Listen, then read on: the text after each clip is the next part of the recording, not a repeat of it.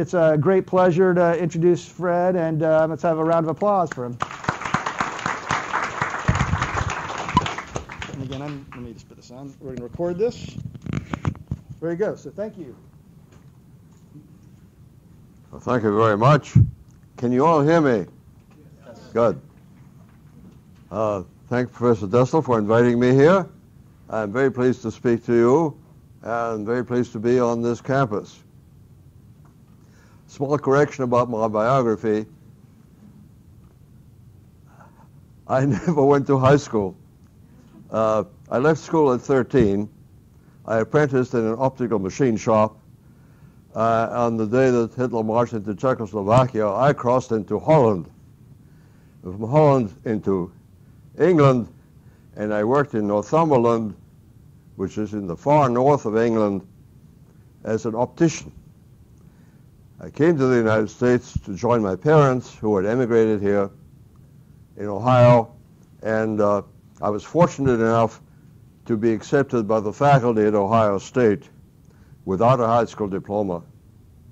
So I'm grateful to them and to the state of Ohio for what they did for me.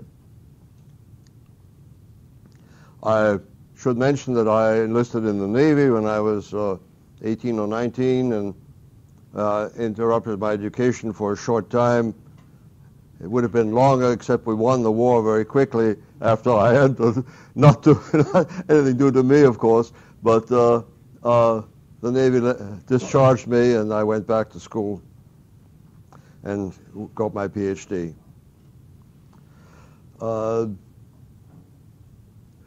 I'm supposed to say a few words about a book that's been published by a lady at the University of California in San Diego who calls herself a historian of science or a scientific historian. I'm not sure which.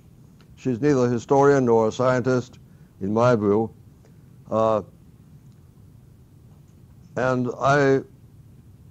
This book attacks mainly 4 people. 3 of them are deceased. They're all friends of mine. They're very distinguished. I'd like to say a few words about them before I get started. First, William Nirenberg, fellow physicist, a little older than me.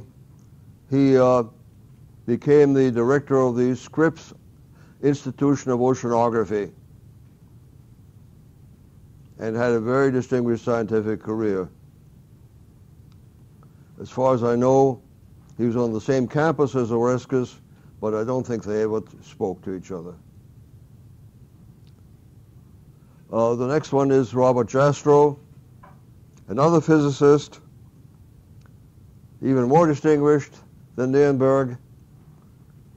I've known him since he got his PhD in nuclear physics. He then went to Holland and worked in Leiden, came back, became a space physicist at the Naval Research Lab, published many, many books, popular books on astronomy, very profound books, worth reading. He founded the Goddard Institute of Space Studies, which is now in New York City and run by James Hansen. He was a good friend of mine. He died after a long illness. And finally, the most distinguished of all of them, Frederick Seitz, older than all of us. He was also a physicist. We're all physicists. And he got his PhD at Princeton also with the same professor I did, but much earlier. He is the father of what you call solid-state physics, which produced transistors and everything else.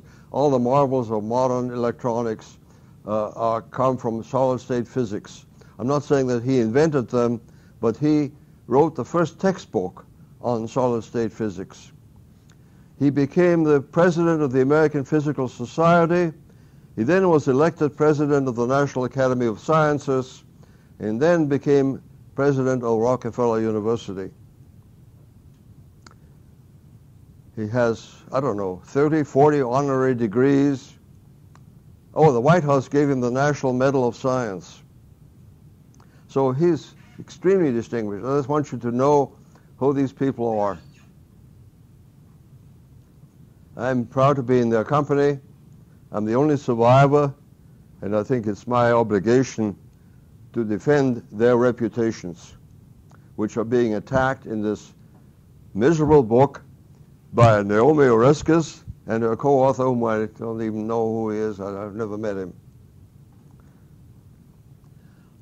I would like to imagine Oreskes standing here and being subjected to you guys questioning her. The first thing I suppose you should ask her, are you really a historian? I mean, do you follow the precepts of historians? Have you ever interviewed any of the 4 people?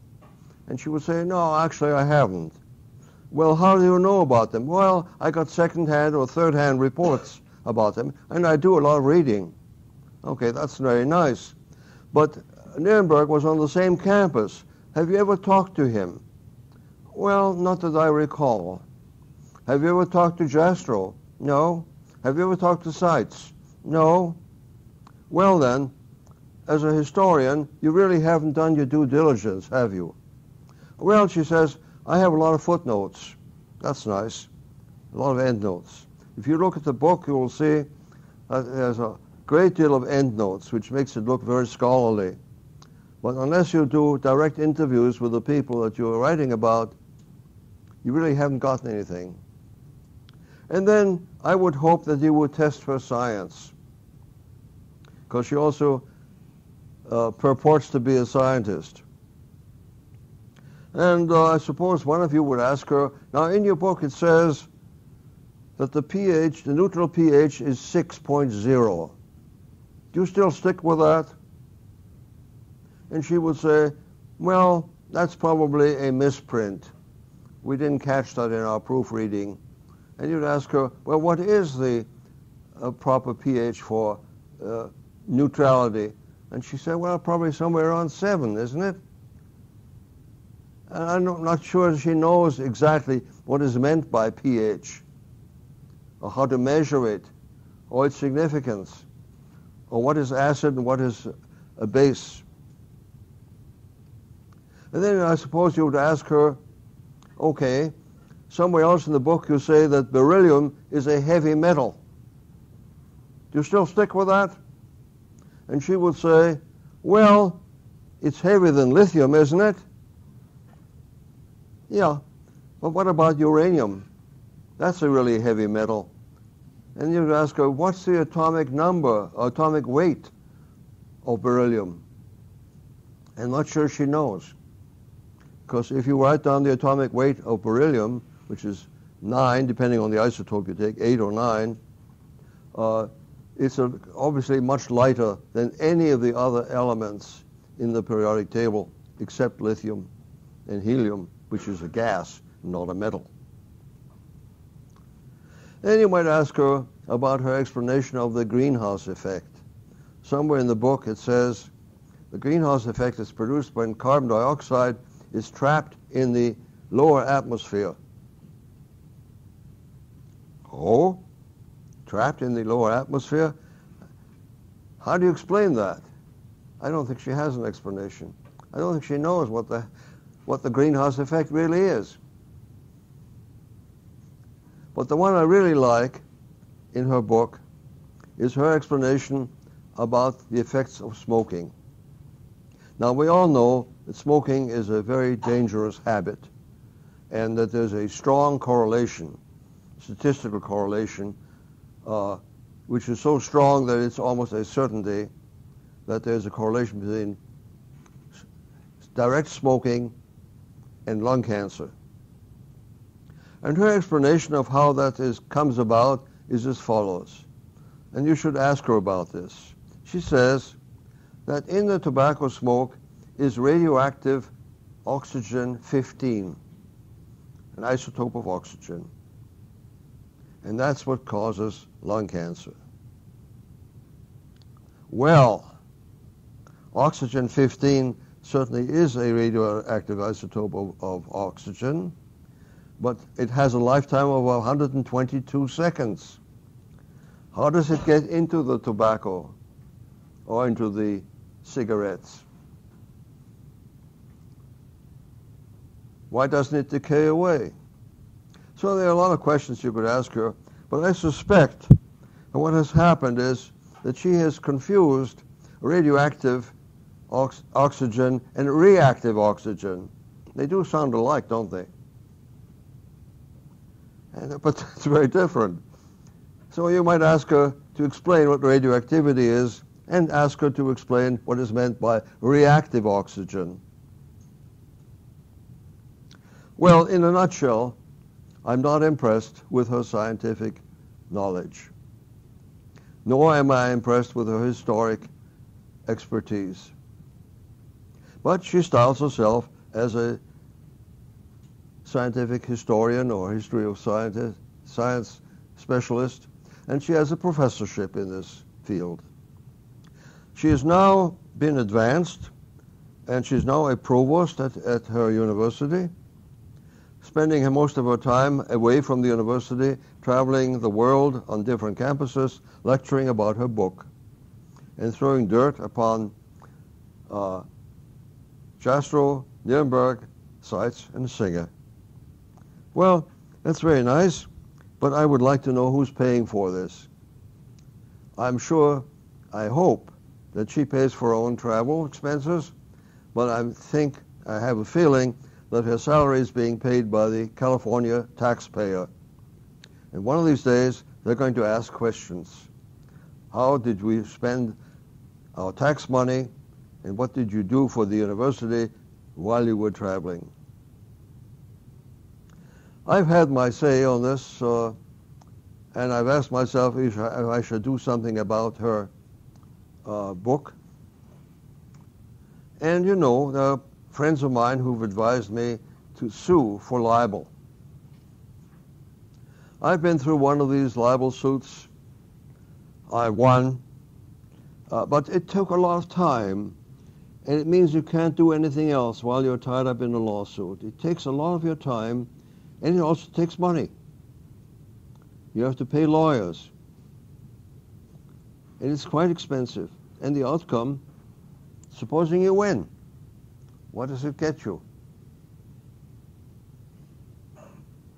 Nothing much. You can sue for damages, but then you have to prove that you've been damaged financially. That's very hard for me to do since I'm retired. So I've decided to spend my time not suing, but instead I thought I would write about the book, and I've produced some little essays. I think you've read one of these that appeared in the American Thinker. It talks about passive smoking, secondhand smoke, environmental tobacco smoke, and so on. You may have read that, and I'm happy to answer questions on it, of course. I'd like to be able to be a fly on the wall or sit in the audience when she speaks next. I hope she comes to this campus. Has she been here? You know, I talked to her and invited her to like speak via Skype and stuff, and she has not. I think she's very busy. So it's, maybe you should invite her and prepare a set of questions. I would gladly help you and see how she reacts. I will certainly let you know. I would love to have her talk to the class also, but so far it has not worked out. Unfortunately, the book has had some impact because many people believe what's in the book because it looks scholarly and she has credentials, on paper at least. But to me, the book is basically polemics. She's demonstrated that she's an expert polemicist, that she is a good propagandist, she knows how to promote her own work, and I've concluded there's no substance to it, but it does deserve attention, and I've tried to give it attention by using ridicule as much as possible. I think humor wins out in the final analysis, and there are enough mistakes in the book so that one can practice humor on it. I've been allotted 30 minutes. It's now 15 minutes. You probably have at least 10 minutes left. But I think I'm happy to stop at this point, take questions, and probably we can elaborate as I answer the questions. Okay, great. Well, thank you very much. Why don't I give this a... All right, well, thank you very much. So I guess to begin with, does anybody, before we get sort of our list of prepared questions, does anybody have anything they want to ask Dr. Singer based on his presentation? Jeremy. And I'll just say, ask a question, I'll repeat it. So go ahead. Okay, first off, we appreciate you coming here. The presentation yesterday was great. We all really enjoyed it. That was probably the best seminar we've had this year. But I wanted to ask about the libel suit. You mentioned the opportunity to present a libel suit. What points would you sue based on? I mean, obviously you can't sue somebody because they say the pH is 6 or that the oxygen isotope is causing cancer. Which points specifically in the book do you feel apply to you as libel? Oh, interesting question. Okay, so first of all, he said thank you for the seminar. He said it was the best seminar all year. That's not a very high bar to cross, frankly, but we appreciate it. Yeah. So his question was about the libel suit, and specifically, you can't sue somebody over saying the neutral pH is 6. So what would you think is what actionable items are in the book? Or I can hold it. That's the question. Yeah. That's a good question. I would have to reread much of the book to find actionable items. She accuses us, all four of us, of being motivated to do what we're doing by, believe it or not, anti-communism. That's not actionable. I mean, I'm not sure that I think all four of us could call ourselves conservatives, and we probably are against communism, but we've never articulated this jointly. So I don't know how she concludes this, but if you read the book, you'll find that she calls us cold warriors, all four of us, anti-communists, and she says that is the root reason why we are against, and then she lists all of our sins, acid rain, nuclear winter, global warming, ozone depletion, secondhand smoke, and so on. It's weird. It really is weird. Anyway, it's a very good question. I'll just add, in case you hadn't seen it, but they've done multiple printings of her book, and now I have not seen one, but the students tell me in the latest version it has the correct neutral pH. And I also think they've taken heavy metal out of in front of beryllium. Is that right? That's right. So that doesn't say heavy metal beryllium either. So that's been erased in the latest editions of the book. They read my essay. Yes. That's right. All right. There are other questions. Is oxygen 15 still in the book? Yeah, we should talk about, actually, let's talk about oxygen 15, because I have a question about that, because, I actually had the graduate students in the class. There are 6 students who are in 689 grad level. I had them look up the various things, and I looked it up myself, and actually, I don't think it actually says what you said it says. She does not say that it's oxygen 15 that causes cancer. She's quoting sites who said that there's oxygen 15 in the air. In fact, his point was even air has carcinogens in it. Even air has oxygen 15 in it. I don't recall that. Well, but it's worth checking. We can check that. I don't recall that.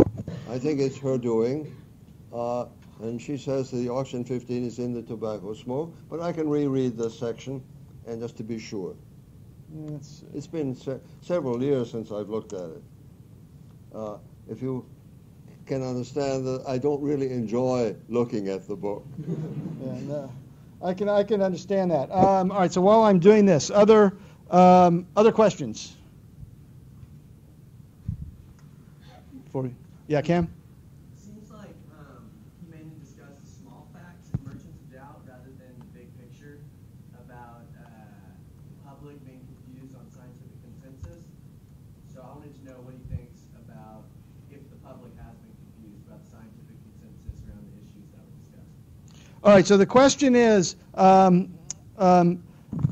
most of your criticisms are about what Cam characterized as small facts, which I think is probably not an unreasonable way to describe it. What about the bigger issues? Do you think can you comment on whether her bigger issues about creating doubt in the public's mind? I mean, what's your reaction to that? Because that's really, these other things I think I would characterize as not terribly important. You could take all of that out of the book, and the book remains basically the same. But I'd be interested in your comments. What about the bigger narrative? And okay, hold that.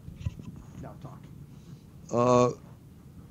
Seitz, Nirenberg, and Jastrow were members of something called the George C. Marshall Institute. I'm not a member. I had no direct connection with the Marshall Institute at any time. The Marshall Institute published one of the early discussions on global warming and put forward the idea that most of climate change is due to solar variations, natural variations, and not to carbon dioxide. That was published, 20 or more years ago. Obviously, we know a great deal more now than we did then, but there are still many, many people, including myself, who believe that the sun has a strong influence on climate change. So what they published was not out of line with what we know today. I don't think they published it in order to, as it were, throw doubt on anthropogenic global warming, but that was their honest opinion based on scientific studies, partly on literature surveys and partly on their own studies. Jastrow actually published papers on the solar effects on climate, so they were some of his own studies. Seitz, as far as I know, did not publish on this. He was already in his 80s by then, so he was not actively working in science anymore. But Jastrow did publish on this, so I think they simply agreed with his arguments, and that was the reason for the publication of this book by the Marshall Institute. I don't think it had any ulterior motive, but I think that Oreskes suffers from some kind of persecution complex. Obviously, she has different complexes, but that's one of them, and she feels that this may have been the reason why they published the book, to throw doubt on the story of the IPCC. Okay, so actually I found it, believe it or not. The internet's amazing. I actually found the page in the book. And so this is the page where she talks about oxygen 15. So Fred. Oh, okay, read online. Okay, read online. All right, so what it says is Seitz saw irrationality everywhere, from the attack on tobacco, blah, blah. After all, the natural environment was hardly carcinogen-free, he noted, and even the oxygen in the air we breathe plays a role. And then he talks about oxygen 15. So I think this is what she's talking about. I looked pretty carefully through the book after you sent me the critique, and I couldn't find any place where it talks about her saying cancer from smoking is due to oxygen 15. Could you send me this? I will check it when I get home. It's possible that they've changed it since in a subsequent printing. No, I have the original edition. Mine has the pH6 and the heavy metal beryllium. So I'm pretty sure I have the original version. All right. Well, we'll take this under as a to be resolved. To be resolved. To be resolved. All right. Other questions? Come on, guys. This is, it's like Johnny Football squared here. So this is a chance. Yeah. I'm curious to know if you had the opportunity to speak with any of the other three Seitz and Nirenberg regarding this book in particular and what their thoughts were. That's a good question. So, did this book come out when Jastrow, Seitz, and Nirenberg were alive, or have they all passed away when this book came out?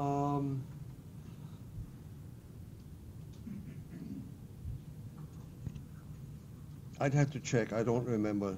So you never talked to them about the book? I never talked to them about the book.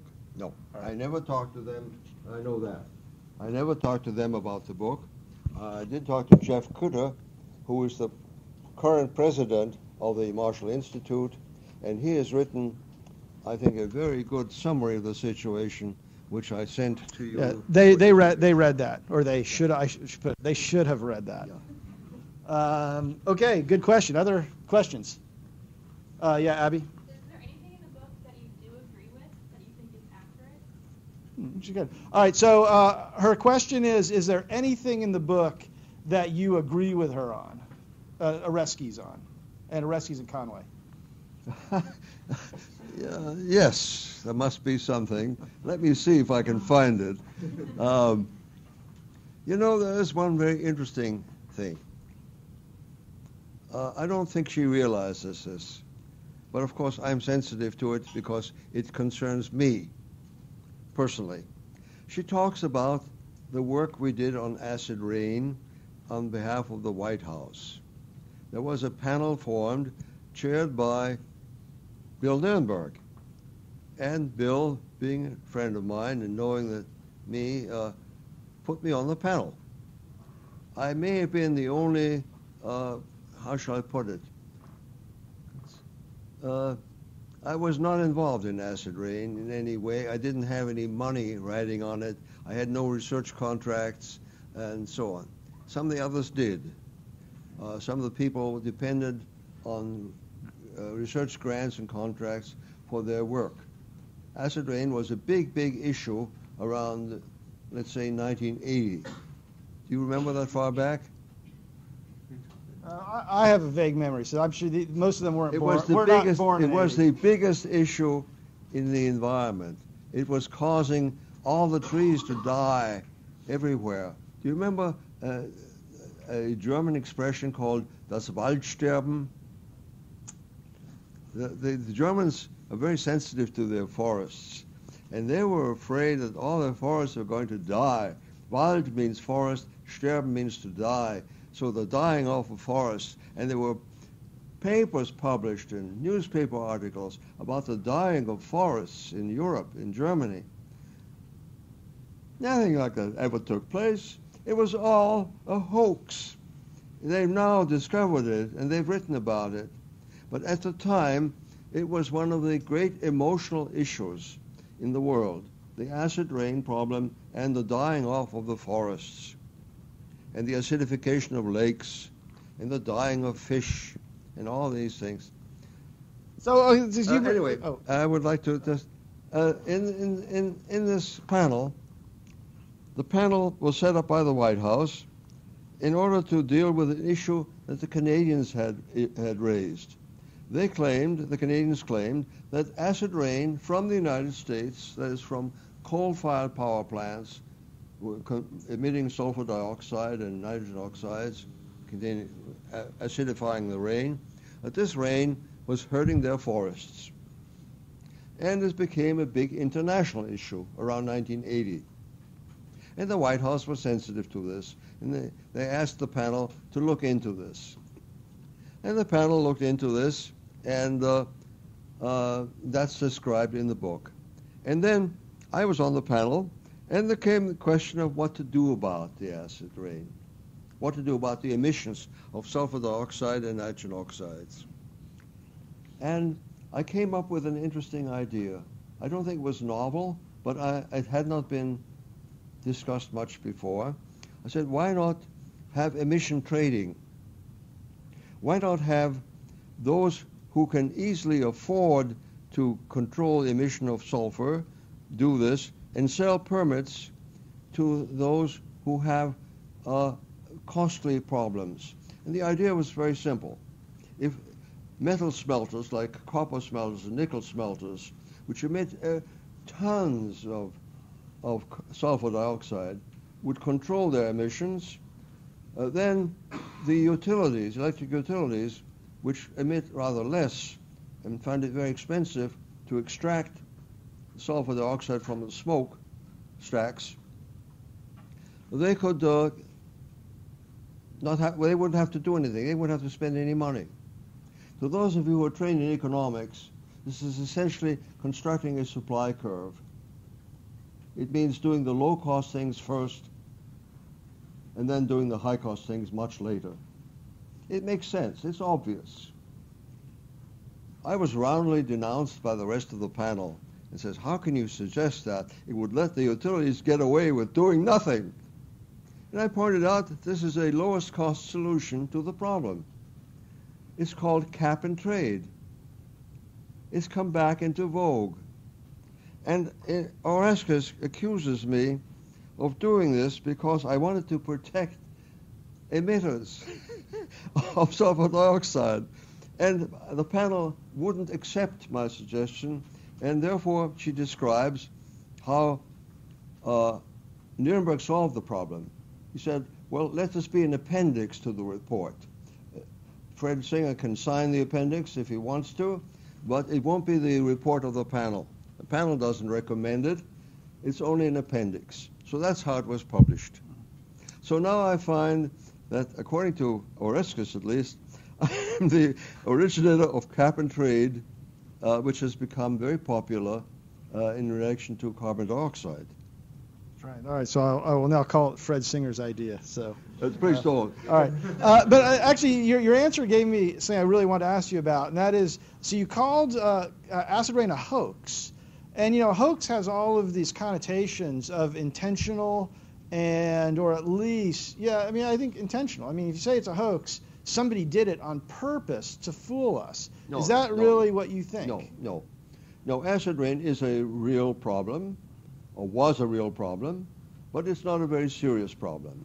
Well, then, do you think using hoax is the right word? No, hoax is probably not the right word, but this is a matter of semantics. I don't think there was any premeditation here to fool the public. Acid rain was considered to be a problem. It led to legislation. By the way, there was an acid rain study, which was authorized and supported by Senator Moynihan.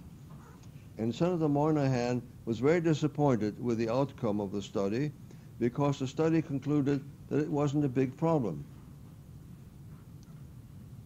But he accepted it. And the study led to legislation. The legislation enforced a limit on SO2 emissions, on sulfur dioxide emissions. As soon as the legislation was passed, and before the action took place, which would take decades to put into place, the problem disappeared overnight. That tells you something. It tells you that the proponents of acid rain control really wanted to have legislation passed, and after that was done, they were happy. The problem has not gone away. Acid rain is still a problem, and still SO2 is still being emitted from places around the world. In fact, carbon dioxide in the atmosphere creates acid rain, slightly acidic. Carbonic acid is slightly acidic, not as acidic as sulfuric acid or nitric acid, different pH values. Anyway, the problem is to some extent settled, to some extent not. Right. Okay. So let me follow up on your statement. It's a matter of semantics. It absolutely is a matter of semantics. And again, I don't want to argue. I'm trying to be neutral in right now. I don't want to argue Oreskes' case, but if she were here, she would probably say semantics do matter, and calling it a hoax is a semantic argument to basically introduce doubt. I mean, what you gave following that was a really nuanced, much better answer than saying it's a hoax. I mean, there's there's all sorts of sources and blah blah blah blah. I mean, so what would your reaction be if she were here and she said that? As far as I know, the word hoax is used primarily by Senator Inhofe in talking about global warming. I've never used that word. I wouldn't. It's not the way I discuss the subject. I happen to think that many of the proponents of global warming or alarmists are wrong. I don't call it a hoax. I think that most of them are honest believers that this is a serious, serious problem. There are a few who have ulterior motives. I don't want to identify them. I don't think I can identify them. But there are always a few like that in any group of people.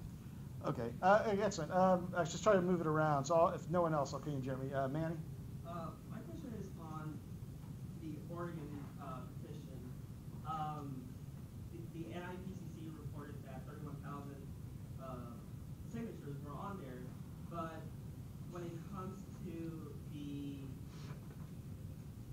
what you need to sign this, you only need a bachelor's of science. Is that enough credibility to say that this is what people believe? Okay, so the question is the Oregon petition. So we watched a video on YouTube of you giving a talk some years ago, and you talked about the Oregon petition.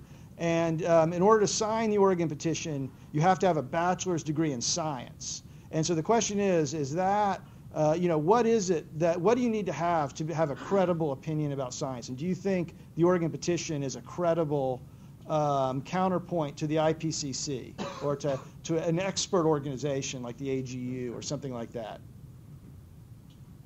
The Oregon petition is not a scientific, it's a petition. It's not a scientific paper. It's not a scientific effort. Therefore, it is not an argument against the IPCC. The argument against the IPCC, I tried to give it yesterday in my presentation. Those of you who were present, I don't want to repeat this, but there is a group called NIPCC, which is much smaller than the number of people who signed the Oregon petition. And we are climate scientists. Most of the people who signed the Oregon petition are not climate scientists. But that's all right. There's 31,000 of them. They are qualified scientists in some field or other. Okay? And they are mostly U.S. based. So they're a small sample. I mean, do you think calling them scientists, though, is an exaggeration? I mean, they have most of them, the majority of them have a bachelor's degree in science. I believe they do. I'm not involved with the Oregon petition. This was originated by Arthur Anderson in Oregon. Art Robinson. Robinson, sorry. Thank you. In Cave Junction, Oregon. I think it's in southeastern Oregon. He's a very distinguished biochemist, so I don't consider him a climate scientist. He originated the Oregon petition, and it was signed eventually by 31,000 people, more than 31,000, of whom I am told 1/3 have advanced degrees. Okay. All right. Let's see. David, do you want to raise your hand? Yeah. All right. You said that you don't want to get into calling it a hoax. You believe that for the most part, the people who engage in this are honest. But during your presentation yesterday, when you were discussing the tropical hotspot, you did say that in the second assessment report, you believe the IPCC messed with the data in order to make the data suit their conclusions, and that's a fairly substantial claim. It's sort of attributing scientific fraud to them and putting a degree of intentional misleading. Would you be willing to reiterate that claim now, having said what you said? All right, so the question is, in your talk yesterday, you were talking about the tropical hotspot, and you said that during the second assessment report, the IPCC messed with the data. And, that's that's among scientists, you're essentially accusing other scientists of fraud. Yes. I mean, would you stand by that statement? Is that really what you meant? I didn't call it fraud, but I stand by the statement, of course.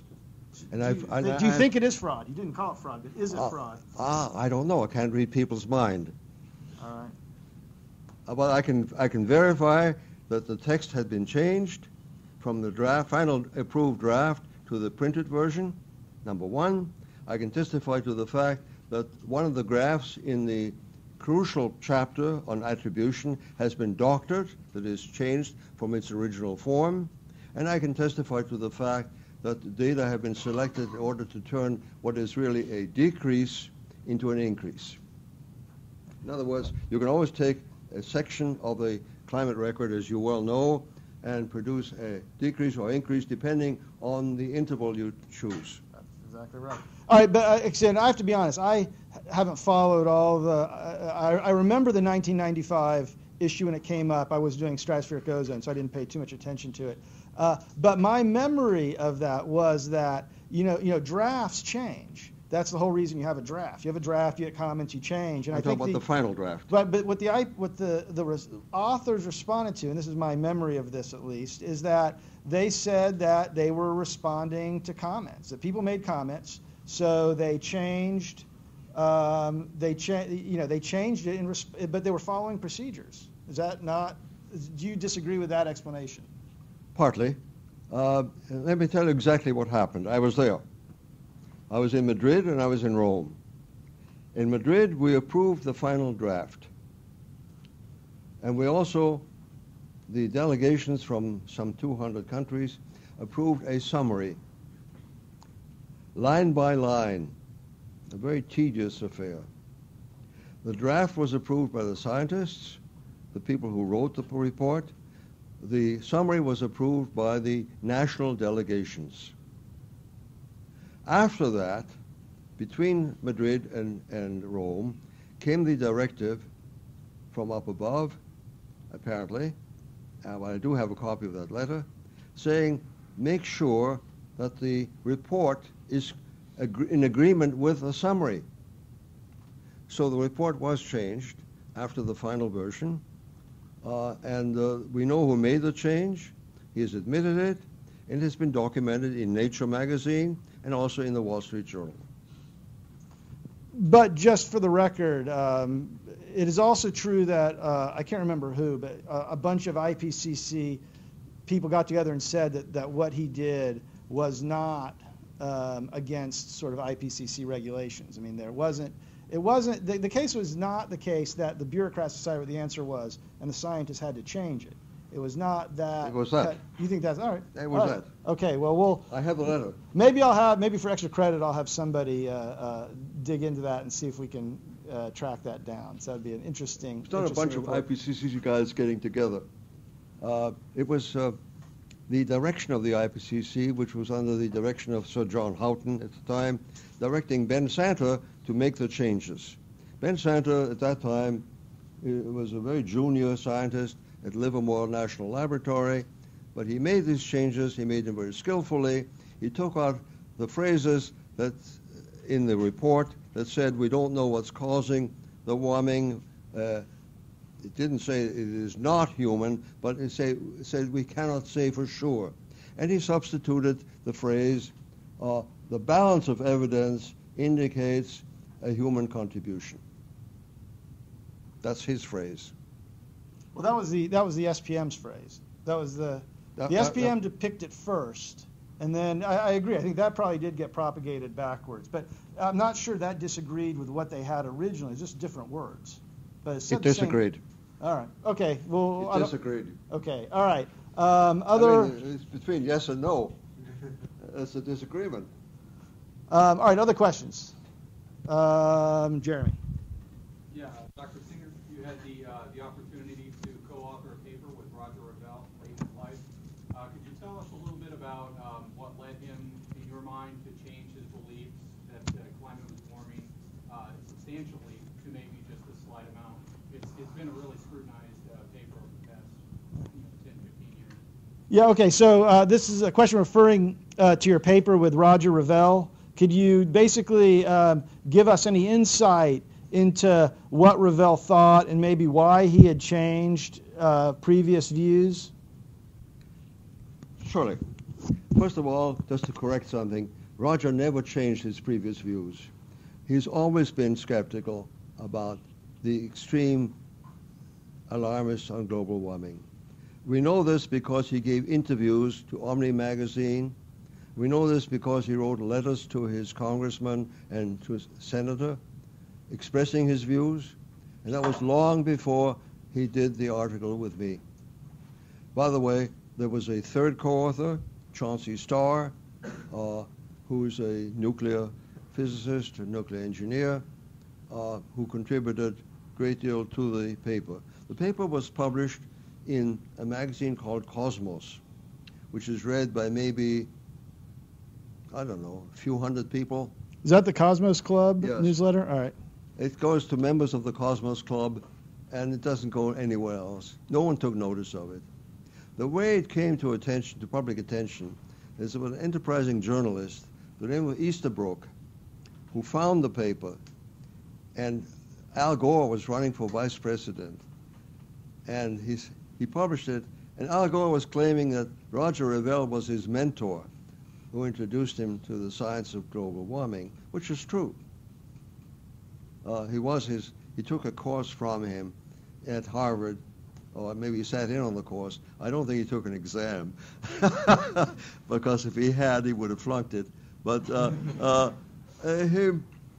he was claiming the mantle of Roger Revelle, and it was kind of disconcerting to see a publication by his mentor, quote unquote, which said that global warming is no big issue, and we should take our time and study the subject for at least a decade and make sure that the models agree with the observations before we do anything drastic. That is what provoked it, the whole thing, and then one of the Revelle students decided to libel me, and I was forced to sue him, and I got him to withdraw his libelous statements and apologize. I didn't get any money out of it. I wish I had, but he had no money, so we couldn't get any money, even if we wanted to, even if we could show that we'd been damaged. So the whole thing kind of petered out. Okay, does anybody have any pressing questions? We can go through sort of our list of prepared questions. We have about 17 minutes. So we have some. I think we have some good questions. All right, Jeremy. Last question from the audience. I just have one question. I look at these two sides. In Emergence of Doubt, I see this big narrative of a number of scientific consensus emerging on a number of issues, and the same core group of actors organizing an effort to kind of counteract, to undermine that consensus. That broad narrative emerging. On your side, I see a strategy to go after specific minor details in the book and character attacks. Today you mentioned the beryllium issue, the oxygen issue, the tropospheric warming issue. You referred to Naomi Oreskes as a person having many different complexes. You said that you've dedicated your life to touring the world to defend yourself and your fellow scientists from the influence of this book. Do you feel that the strategy you've taken will ultimately be effective in counteracting the book's influence? Wow, that's a long question. I don't know if I can repeat all of that. So basically, so maybe I'll just do the very last part of this. I mean, do you think that you're going out and giving talks about this book is going to be effective in counteracting the influence of the book? Good question. Answer is, I don't really go around talking about the book. I was asked to talk about this book by Professor Dessler. It's my first talk about the book. The first time I've talked in public about the book. Okay, good. So let's go to, we'll go to our list of questions. Oh, hold on. Professor Dessler mentioned AGU and asked whether the Oregon petition disagrees with the AGU. The AGU has just come up with a statement about climate change, which I consider to be horrible. It turns out Jerry North, Professor North, is chairman of the panel. It was in our department. I met with him this morning, and he told me that as a result of my objections to the AGU statement, the panel has discussed the matter, and there are two panel members who disagree with the statement as it stands now, and they've revised it. I'm waiting to see the revised statement. Right. So it's a draft right now, just to let you know. So the scientific societies put out statements on things. So the American Geophysical Union drafts a writing committee. They write a statement about stuff of importance. So scientific societies put out these statements all the time. And so climate change is obviously a contentious one. So they put together a draft. They've been circulating a draft, and these things are written by committee. So we'll see what comes out of the committee statements. So let me go around here to the PowerPoint.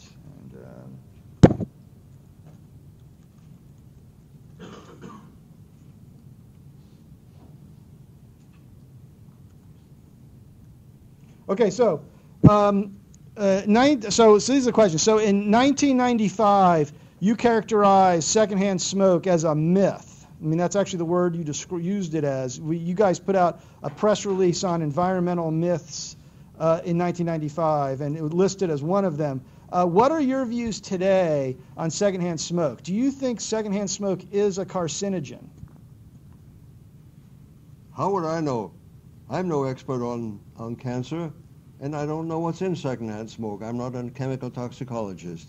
All I know is this, and this is what is in my report, which was published, I guess, around 1992 or 93, that the EPA, in writing their report about the effects of secondhand smoke, fiddled the numbers. And I can show this. In other words, I do know some statistics.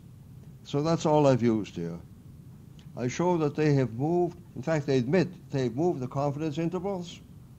They've also used what's called a meta-analysis. They've neglected what is called publication bias. And furthermore, they have arrived at a risk factor which is well below what any epidemiologist would consider to be reliable. So, in other words, the report of the EPA on secondhand smoke is, you can call it a myth, you can call it a fraud, you can call it whatever you like. I call it, it's wrong. But there are other reports. You know, the National Academy put out a report in the mid-'80s. I mean, so you can criticize any single thing, but when you put them all together, was there doubt, and I guess there still is doubt in your mind over whether secondhand smoke is dangerous? Is that right? You still aren't sure whether it's dangerous. Well, my personal view on secondhand smoke is that it's a nuisance. I don't like it. It bothers my eyes.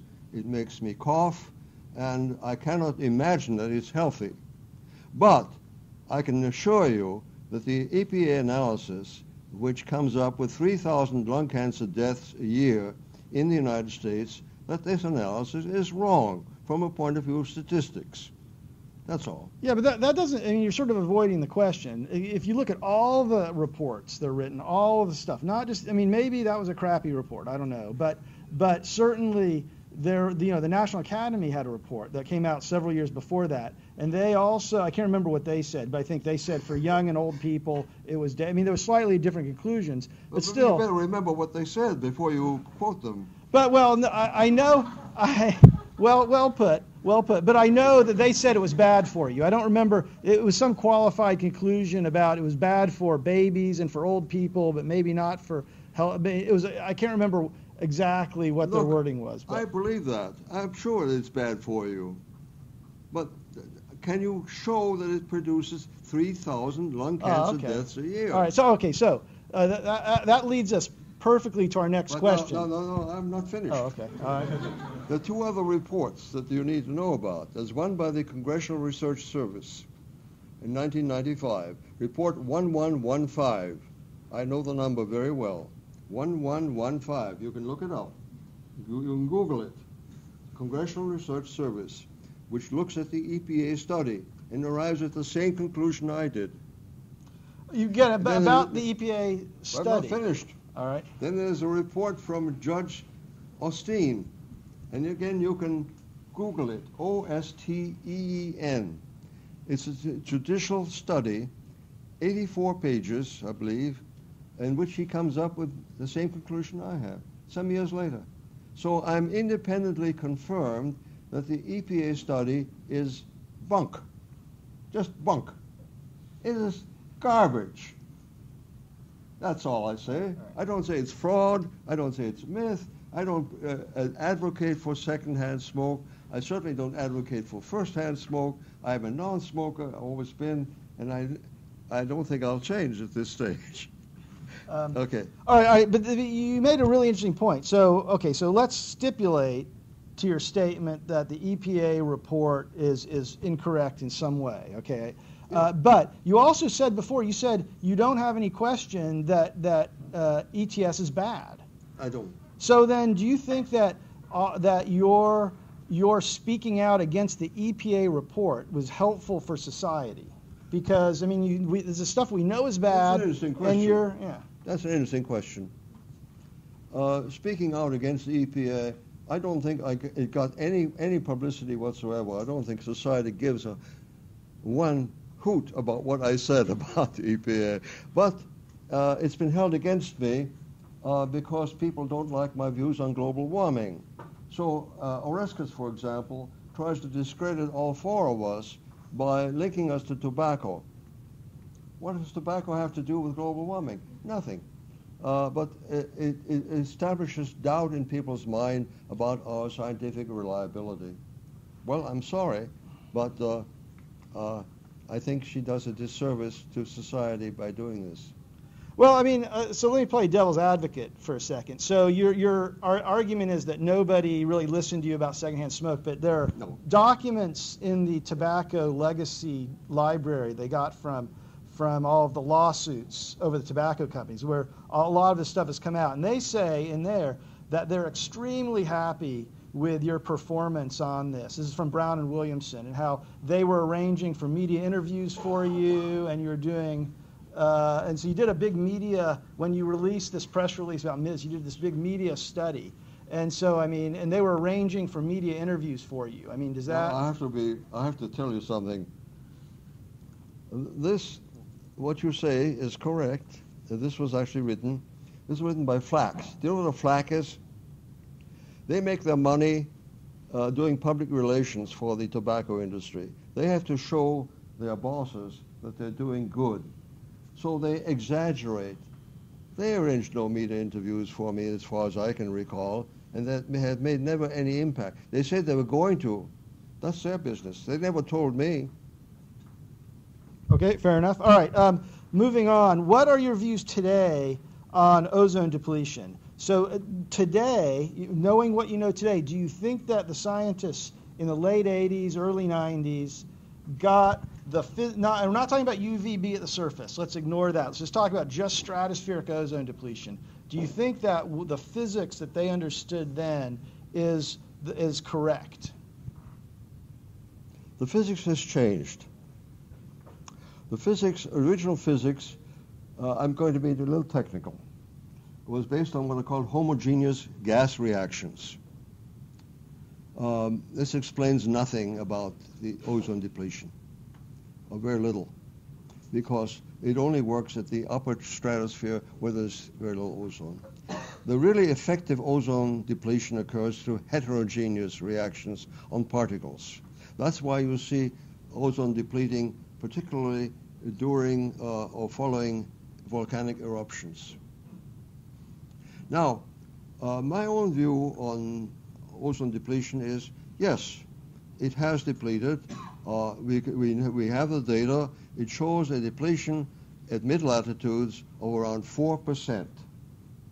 Compare this with the predictions of the National Academy in the 1970s, before the Montreal Protocol.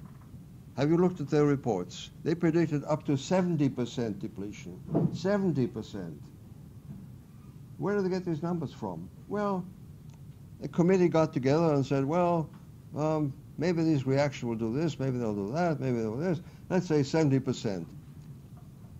They were required by law to submit a report every year about their predictions on ozone depletion. So they predicted up to 70%. The final word is that the depletion that actually took place is 4% between around 1980 and 1993.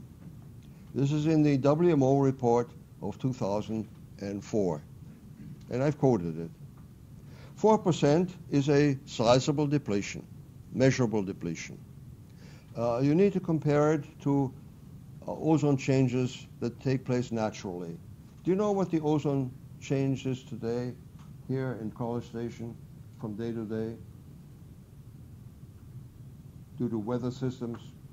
Of the order of 100 to 200%. Do you know what the seasonal change is between spring and fall? Of the order of 30 or 50, 40%. Do you know what the 11-year solar cycle change is globally? About 3 or 4%. So a 4% depletion is certainly measurable, but it's, you know, it's not something to get really excited about. Okay, so let me interrupt you right there. So I'm not going to necessarily disagree, but this is a classic issue of what's happened now versus what happened in the future. So Paul Newman at Goddard and Rolando Garcia at NCAR have both published papers about this world avoided. And we spent 2 lectures on ozone depletion. So you guys better know gas phase versus heterogeneous chemistry for the exam. So you should have understood exactly what Dr. Singer is saying. And what they say is that had we not phased out fluorocarbons, maybe it's only a few percent now, but by 2050, at this exponential growth, we would have wiped out, 2/3 of the ozone layer. And, do you, again, sort of going back there, do you think that, this is sort of a slightly different question. Do you think that their calculations are right? I have not looked into that. That's a good question. Supposing the Montreal Protocol had not been passed and we continue to emit or continue to use CFCs, freons, which definitely destroy ozone when they get into the stratosphere. What would be the effect, let's say, by 2050? I'd have to look it up, or I'd have to consult someone's work on this. I have not done it. Okay. All right, so we're running out of time. Maybe we'll have time for like 2 more questions. It would certainly be more than 4%. Okay. I agree with you. Okay. So where, someone brought this up, and this is a good question. You actually alluded to it in your talk yesterday about how, you're glad we invited you because they probably have never seen a skeptic. Where are young skeptics? As you said, you're the last one of the merchants of the book, and I'm not a young skeptic anymore. No, but where are they? Oh, they're hiding. They're hiding. They're hiding because they look. I have talked to some young faculty members. They're hiding because they feel that if they go public with their views, they'll never get tenure. Seriously, it's a real problem for young scientists. They can no longer be very frank. They're being judged by tenure committees that are now being controlled by people who are deriving or are greatly involved in the global warming issue and have been for maybe 10, 20 years. People like yourself. But I have tenure, and I'm a full professor, so you're okay no more now. Stars can go on my shoulders. So, what motivates me to keep quiet? But you wouldn't give tenure to a young guy who's coming up who says, I don't really believe in global warming, and I've published this paper which shows it doesn't exist. Well, okay, so what about people like me? You're an exception. Well, what do you mean I'm an exception? Oh, you're pretty good. Well, thank you. All right. I'm serious. I think your papers are sound. I forgive you for everything else you do, but your scientific work is okay. Okay, so, but you think the skeptics are out there, but they're afraid to. Yes. All right. I'm glad I'm no longer a young scientist. Okay. All right, it is 2 o'clock. I'd love to stay here, I really would, but let's thank Dr. Singer. I couldn't see this. Yeah.